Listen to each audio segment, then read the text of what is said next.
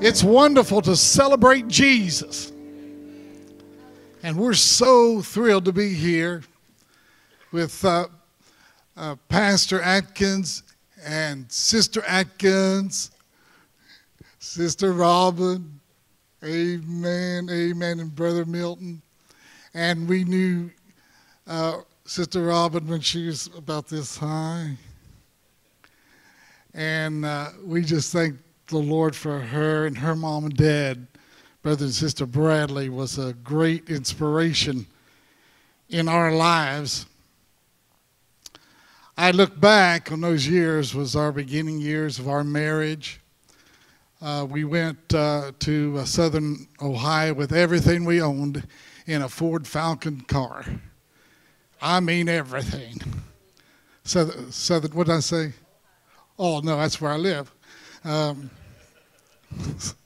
Southern New England, Connecticut. But God blessed. And Robin, she's closer to God than any of us. Man, John, that was a great song. I enjoyed that. I can sing better than that, but I don't want to.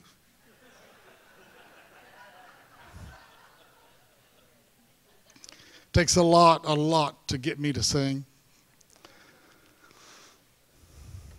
But I believe I'm among the family of God here, and brothers and sisters in Christ. And we want to receive what God would have us to receive this morning. He has a special touch and a special word and anointing for every one of us. Amen. We're all in this body of Christ together. Amen. And we'll all have the same King, Lord, and Savior, King Jesus. Wherever Jesus is, the kingdom is there. Hallelujah. And wherever the Lord is, the kingdom is there, and Jesus is in you, and wherever you go, the kingdom goes. I said the kingdom goes. Glory to God. You take the kingdom of God within you. And there is a difference today from the world and from God's people. I want us to look today, modern day assault and invasion on the body of Christ. Heavenly Father, we need you. We can't do it, Lord. We're dependent upon you. Lord, we didn't come to impress. We didn't come to God to be seen. We come for the kingdom work. And we come, oh God, to be a blessing. And Holy Ghost, we need you. We're just dependent on you, Holy Ghost. And you said you'd give us the words, and you'd give us the anointing, and you, hallelujah, will do the work. So we invite you. We want you. We need you. And we ask God, there's needs here today that only you can fulfill. There's needs here today that only you can make the difference. And Heavenly Father, you want to, you desire to. Glory to God. In Jesus' name we pray. Amen. Somebody say, Lord, have your way in me. Hallelujah. Glory to God. Have your way in me. The biggest problem I got, the biggest mountain I face is me. Not my brother, not my sister, oh Lord, it's me. Amen. The Word of God today is under siege and confrontation and arrest. Many are attacking and trying to make havoc of the Word of God and to abort the Word of God in this nation and in the world and in the church and in you. The devil wants to sift us as wheat. Amen?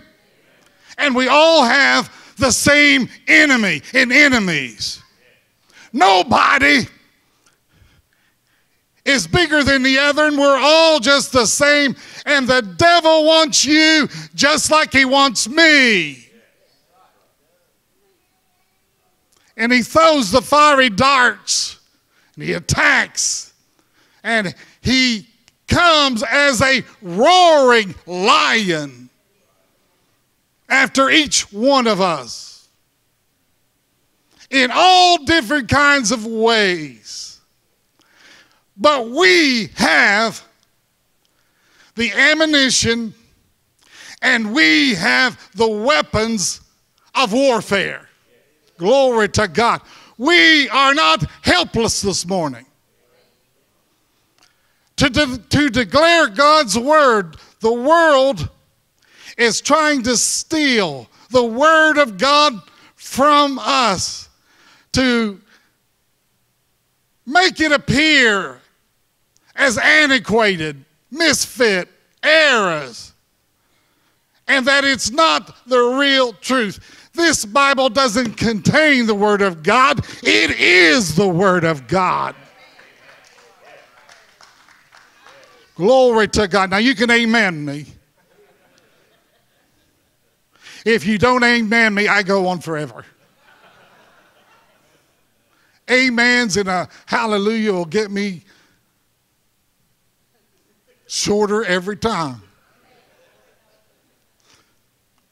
We are all feeling the experience from all sides on the effects of a declared war on the Word of God.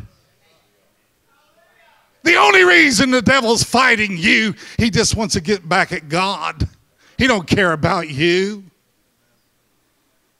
You can't bargain with the devil. You can't make an appeasement with the devil. Someone says, well, I leave the devil alone and he leaves me alone. No, that don't work. You got an enemy. You got someone that's trying to tear you down and destroy you to get to God the Father. And that's what we're living in.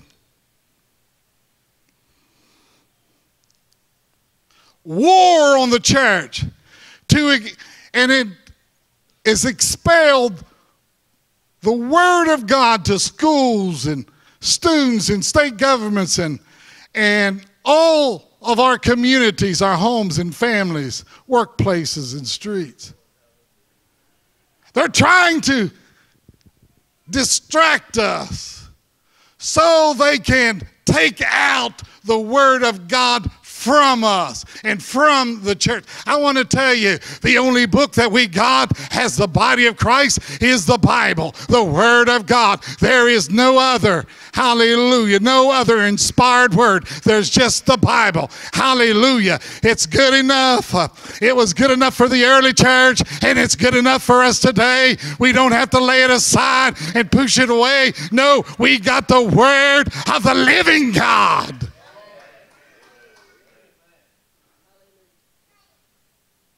When I was coming up, there wasn't all that much published of Christian like there is today. You can get Christian reading, books on the internet. You can get it all. We used to live in Pastor in Grand Rapids, Michigan, and that was the headquarters of a lot of publishing houses. And it's available on every hand. But the enemy, in this day and time that we're living in, he's trying to take the words right out of your mouth. I said he's trying to take the words right out of your mind. I said he's trying to take the words right out of your heart.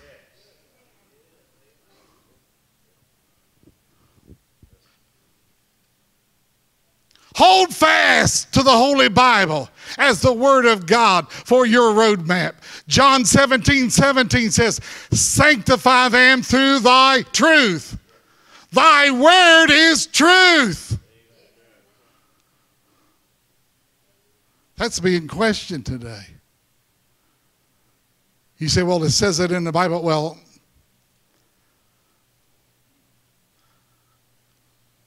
but I don't believe that. Well, it's in the Word of God. Well, I don't see it that way. I don't have that interpretation of it. And that's what we're up against. The Word is the Word. And it'll always be the Word. Heaven and earth will pass away, but His Word will never, never pass away. In church, we got, when everything's said and done, when the songs has been sung and the prayers prayed, we've got to be standing on the Word of the Lord. His Word, His Word remaineth true. You can have your Reader's Digest interpretation all you want. God's Word is not a foolish misfit or errors in default. 2 Timothy 3:16, all Scripture is given by inspiration or God-breathed of inspiration of God, and it is profitable for doctrine, instructions. When did we ever get where we don't need instructions? Doctrine. Oh, doctrine. No, don't want no doctrine. Instructions. We all need instructions.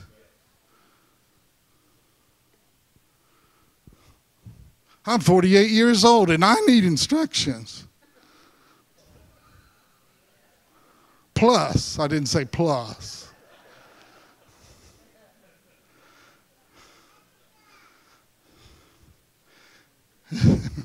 Some of us think we know it all. We think our interpretation and our thought and we all have a philosophy. Everybody has philosophy. My philosophy is it. I think this. I come to this conclusion. I believe it's this way. Well, if that doesn't line up with the Word of God, the Scripture says, let every man be a liar.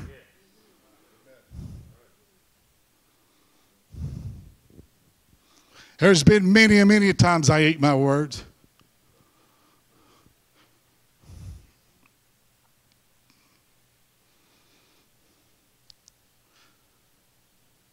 Profitable for doctrine, for reproof, for correction, for instructions or training in righteousness. What's righteousness? Well, that's a word today that you don't hear too much about, but righteousness is right standing. Don't you know the world is out of balance? It's not the believer in Christ who's following the Word of God is out of balance. It's the world. And the world will always be the world. Don't get frustrated or upset because the world is like it is. You just go on and march in the Word and march what God wants you to do. If you listen to the Word and the Holy Spirit, hallelujah, trust and obey, glory to God, it'll take you all the way. But if you're worrying about how bad this is and how bad that is and what's that turn into, I'm going to tell you, the world will be the world when Jesus comes back. So get your eyes on Jesus. Get your eyes on what counts. Get your eyes off of Fox News and NBC and CBS News. Get your eyes on Jesus. 2 Peter 1:21, for the prophecy, not the gift, but the inspired word of God, came not in old times, biblical times, by the will of man, but holy men of God spake as they were moved by the Holy Ghost. I tell you, this word came down from heaven. This is the inspired, the breath of God word. Whew.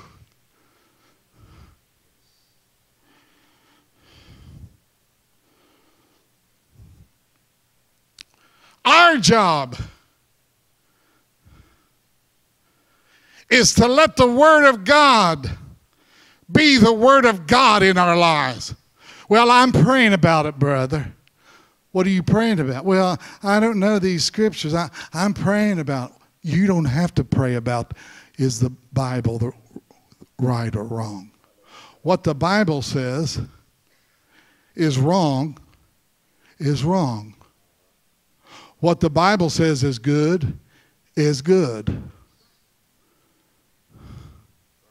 You don't have to pray whether it's right to do certain things when the Bible has already said it's a wrong and sin. We're calling sin righteousness and calling righteousness antiquated and old-fashioned. But we need a divine shaking. I don't hear no amens on too much. I'm getting longer. Uh-oh. I'm already 5 minutes over. Psalm 119 and 160 says, the word is true from the beginning, and from every one of thy righteous judgment endureth forever. The word is going to outlive you and me. The world, hallelujah. The world can do what it wants to do, but the word of God is going to endure forever. So where should you be getting your answers from? Who you should be looking to? Who should base your philosophy upon? Base your living upon? Some movie star, some psychic, some talk show on TV, some book?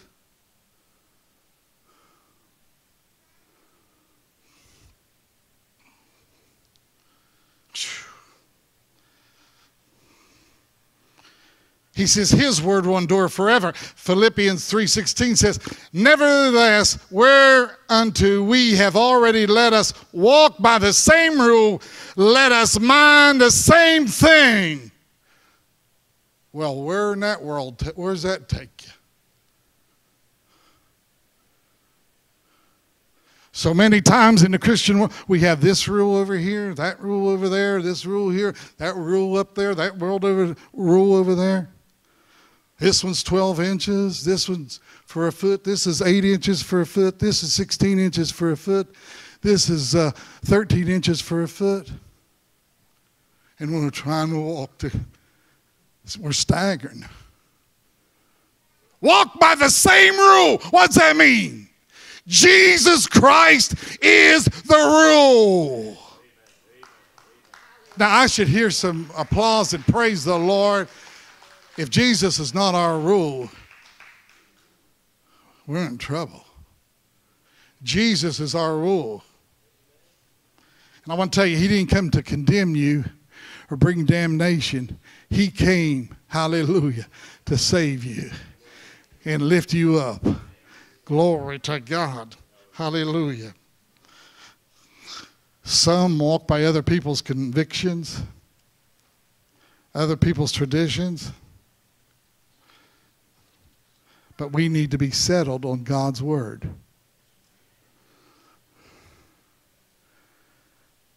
We need to shovel. Need a lot of shoveling going out. Grandma was great. But just because Grandma said it doesn't mean it's the truth.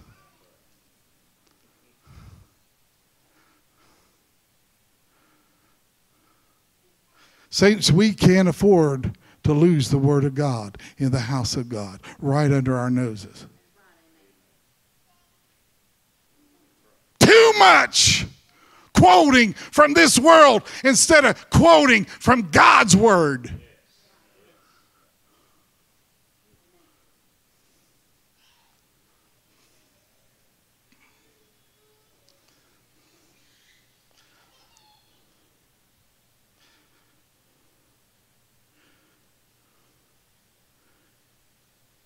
You come to Christ by the Holy Spirit. You are filled with a baptism of the Holy Spirit by the word of God. How do I know that's real? Because my Bible tells me it's real. I don't have to back down from the baptism of the Holy Ghost and speaking in other tongues. Why? Because it's Bible. It's in the Bible. Well, God hasn't showed it to me yet.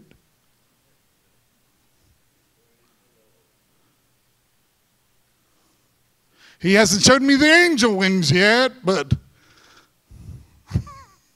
I still believe I'm going to heaven. You just got to accept what God has laid before your pathway. And believers, we have the Word of God. We have the Word of God. Don't believe all this politician stuff. Believe God's Word. Believe God's Word. Believe God's Word. Believe God's Word. Thank God for conviction, not condemnation. He come to save and to seek. No man can come to me except the Father which has sent me, draw him, and I will raise him up at the last day. You know everybody's not going to be raised up in the last day? The day before the return of the Lord, or the day of the return of the Lord. Not everybody's going up. There's going to be multitudes alive, standing. One will be left and the other will be taken. Two in bed, one will be taken, the other will be left. The graveyards, one will be taken and the other be left.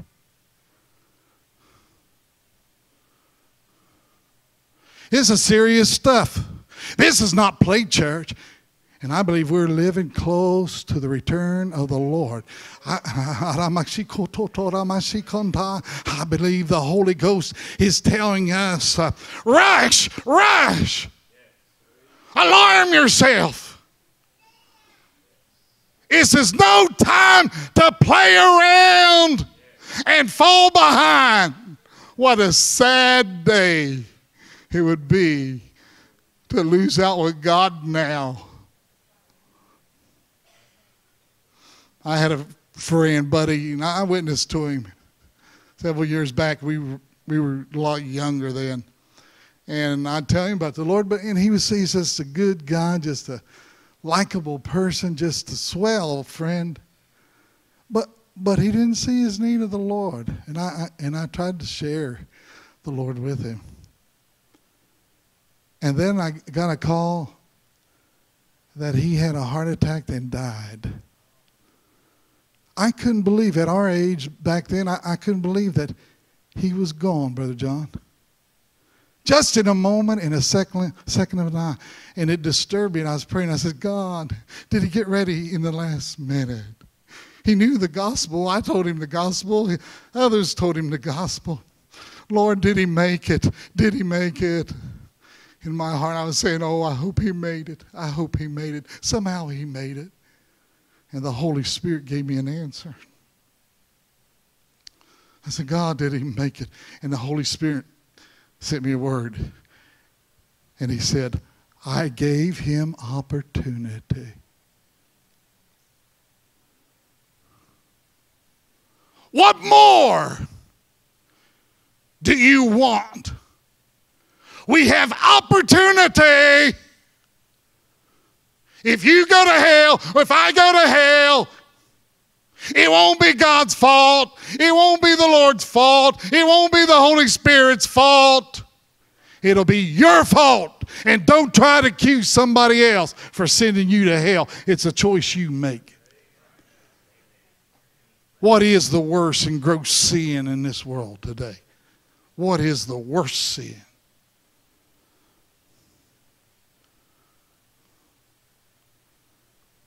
I believe it's unpardonable sin personally.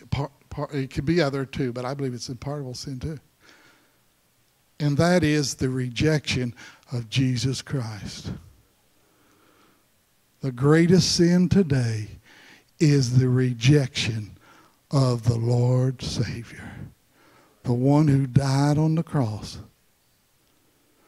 The one who gave his life. The greatest sin that ever has If you're rejecting him today, you're sinning. If you're ignoring him today, you're rejecting him. And that's the biggest sin there is. I don't have time for Jesus and that stuff. That's the worst sin you can do. The other morning I was up about 5 o'clock in the morning and was praying, and I says, oh Lord, here I am in this big world. Coal miner's kid. Grandfather was alcoholic, binge drinker. My daddy was. My uncle was a full alcoholic. And dysfunctional was way up here. We were way down there. Lived in a coal mining camp. My little old mother, 98 pounds, got desperate. We couldn't go on much more. We was at the end of the rope. It was down to life or death, literally. Literally. And my mother cried out to the Lord. And somebody came to the door and knocked on the front door. My mom went, and she opened the door, and there's where Jesus. And he said, will you let me in? Will you let me in? She said, Jesus, we desperately need you. We have nothing else. See, down to the empty bottle, we don't have nothing else. Come in. And Jesus walked in. He come in our home. Mom got saved, filled with the baptism of the Holy Spirit. And God lifted her up, and he was doing wonderful things in the church. But my dad, he despised it all. One Sunday we was coming in from church, and you could look at the kitchen out on the road. We didn't have streets. You just looked out there on the road. And he said, I'm going to stop her from church. I'm going to make her quit working in church. And he was just mumbling, to himself. And he was eating there something, and he got choked.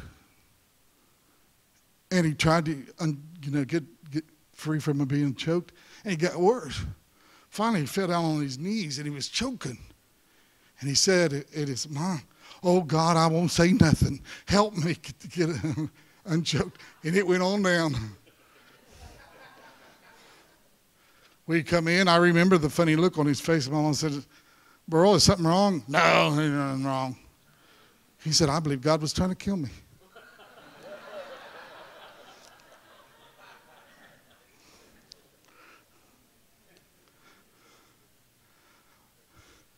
In about 2 years, my mom just kept praying. She says, he's not too big for God. She was 98 pounds, just a little woman. He's not too big for God. And he was like all muscles, working in the coal mine since he was 14 years old. He's not too big for God. And he got saved. Ha ha ha ha! Ha ha ha! He got saved, delivered, set free. And we was taking kids to church, a little church we went to, didn't have no bus ministry or anything, but people wanted to go from the coal camp. So we had an old pickup truck and an old car, and we took them, but my dad got the burden of taking kids and people to church. And he went out and bought a Volkswagen van. You remember that hippie vans? I mean, it was nice. It was nice. It was better than our car, and he bought that to pick up people to take them to church. So we had as many people can get. You'd be surprised how many people can get in a Volkswagen van. Back then there was no seat belts. And we would just stuff them in, stick them in, and go to church. Sunday morning, Sunday night, Wednesday night. And his old buddies drinking buddies, gambling buddies. Said, what happened to Burl Martin?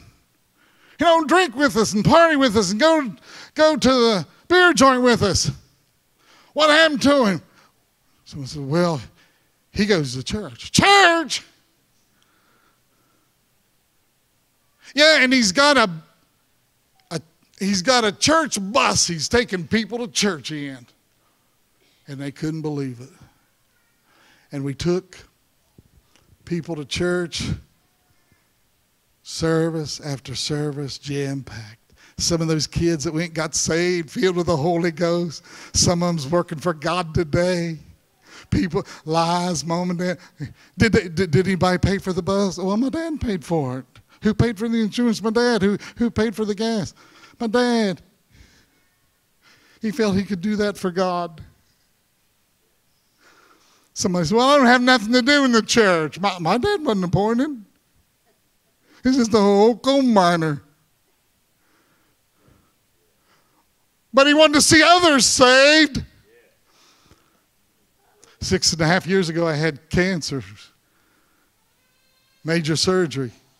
Found 4 tumors in a mass. Took it out as all 4 tumors had cancer. And doctor said you have to have radiation.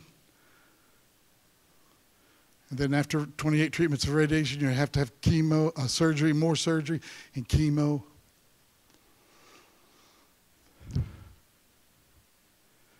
And I went through that. But I felt the Holy Spirit. Someone said to me, Brother Martin, I don't understand. You're a pastor and you got cancer. You're dying. I said, it rains on the just and unjust. It's part of this world. I said, I've served the Lord since I was 16 years old. How could I throw up anything in his face? He's been nothing but good to me. He's been nothing but good to me.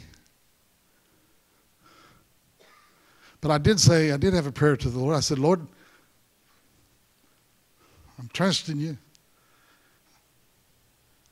But if you would, through this, would you teach me? Would you instruct me? Would you just help me and learn things I've never known before? I want to tell you, he did. One thing I learned was on your deathbed and you're facing eternity, you look around, you see your treasures, and they're just stuff. And in fact, junk. And some people down here, that's all what they're counting on is their treasures here instead of their spiritual life. Instead of witnessing, instead of doing something for God in their relation. You got to work on your relationship. Pastor can't give you no relationship with God. People come to church and says, I'm empty all week, just fill me up. You think you're at the gas pump.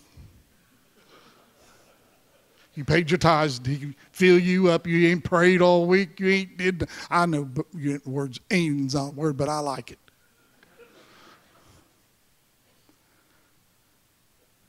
Ain't did nothing all week towards your spiritual life. And then come to church. I'm really sweet. You ask my wife. Well, don't ask my wife. Sometimes she tells the truth. A woman will tell about anything. I tell you, they'll tell on you. The Word of God in the baptism of the Holy Ghost. Joel 2:28 and 29. And it shall come to pass after that I'll pour out my Spirit upon all flesh, and your sons and your daughters shall prophesy, your old men shall dream dreams, your young men shall see visions. And also upon the servants and upon the handmaids in those days will I pour out my Spirit. Oh, God, we need your Spirit. We need an outpouring. The early rain, we need the latter rain.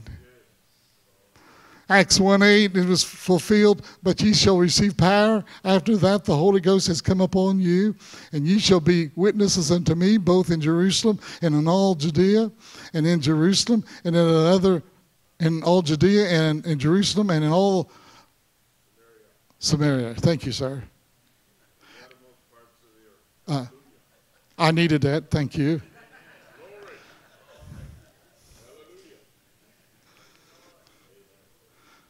I'm going to take you with me.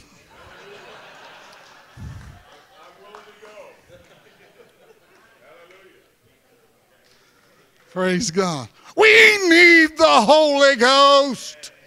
I said the church needs the Holy Ghost. We've ran off without him in many areas. You need the Holy Ghost. You need the Holy Ghost. You need the Holy Ghost. I need the Holy Ghost. Hallelujah. Our job is to let the Holy Ghost do his job. John 14:26 says the Holy Spirit will teach you all things.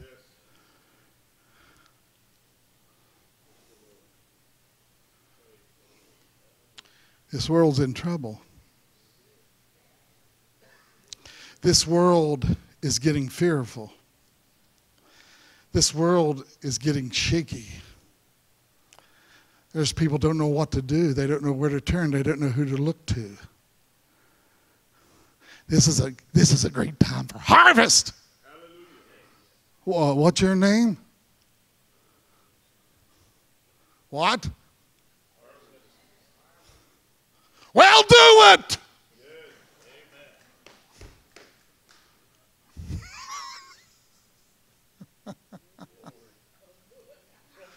Go do it. You got to have more than the sign out front on the highway. You got to be filled up and overrunning. Glory to God. When people come in, glory to God, they feel and sense the Holy Spirit. I was 5 years old. The only thing I heard about God was his name in vain. My dad one time, he come in and he was just cussing God. I mean, he said everything to God you could think of, cussing and calling him names and stuff. And I was just a little boy, and I says, I don't know God, but I don't think you should be talking to God like that. I hid behind the door. I says, lightning's going to strike him.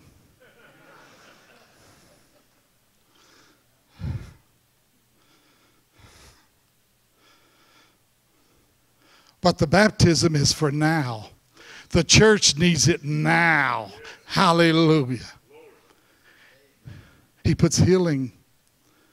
He puts healing in our body. Psalm 107:20 says, he sent his word and healed them and delivered them from their destruction. He sent his word. Romans 10:17 says, faith comes by the word. So then faith cometh by hearing, and hearing by the word. Hebrews 11:1 tells us what faith is. Now, faith is the substance of things hoped for and the evidence of things not seen. But how do you get faith? Some with faith in faith, try to build up your faith, try to work your faith, get your faith up and muster up some faith. You need faith, and you get a little bit, and then you go out and it leaks out.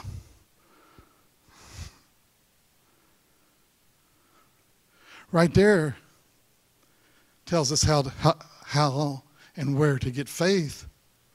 He sent his word and healed them and delivered them from their destruction. Faith cometh by hearing, and hearing by the word of God. When I went through that cancer, I had a prayer cloth And it was about this big. I keep it on the back of my chair. But it has all scriptures of the scriptures of healing, needs met, and underneath it has a prayer. But it's all the Word of God. I remember one night we was at the lowest. We laid there in bed, and I said, Jeannie, another bad report from the doctor. I'm just sick of bad reports, bad.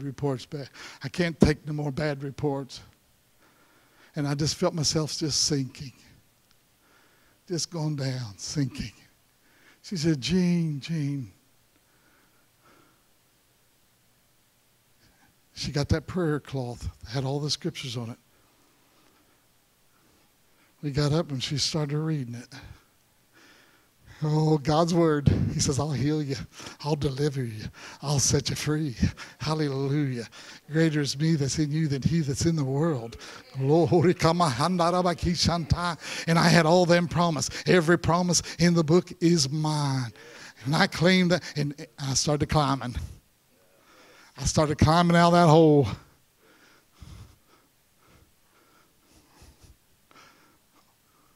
Up Michigan, I want to say this, but had potholes. I went to Michigan, pastor, and I thought, boy, everybody up here's got new cars. This is where they make them all.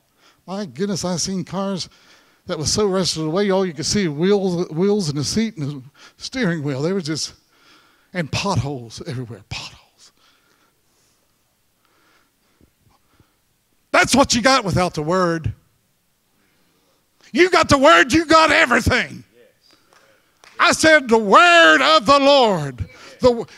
God spoke the Word into existence by His spoken Word. He said it, I believe it. Well, this preacher this, that, and preacher that, and I got to go there to get faith. Why don't you just dust that Bible you got on the coffee table off, dust it off, and get in there and say what Jesus said? Jeannie got a Bible with all the words of Jesus, just what Jesus said, read, all the red. The red's for you, for the church. The anointing's in the red, the healing's in the red, deliverance is in the red. Hallelujah. Stand up and praise the Lord, brother. You've got to praise. You got to praise. Just praise Him. Shh. Glory to God. Hallelujah. Let's stand and praise the Lord. Hallelujah.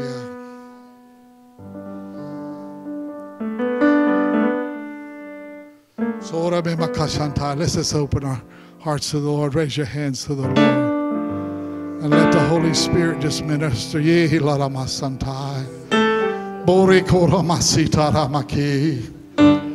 Hallelujah. Glory to God. Glory to God.